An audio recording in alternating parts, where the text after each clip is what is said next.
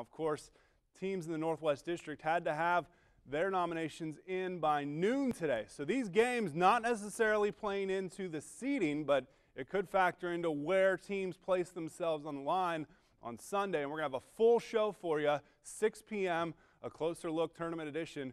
And Mark Shine will preview that later on in tonight's show. Lima Senior hovering around that 500 mark much of the season. Spartans above 500 hosting Fremont Ross tonight. Final home game of the season for Lima Senior, believe it or not. And Coach Q's team up 39-28 in the third quarter.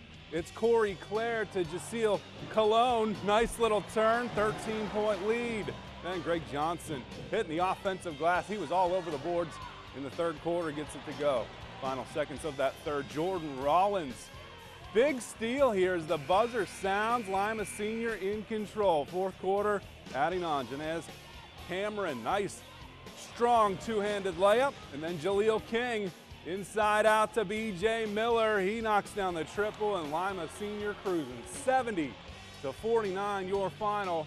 Big home finale for the Spartans, and it's a win.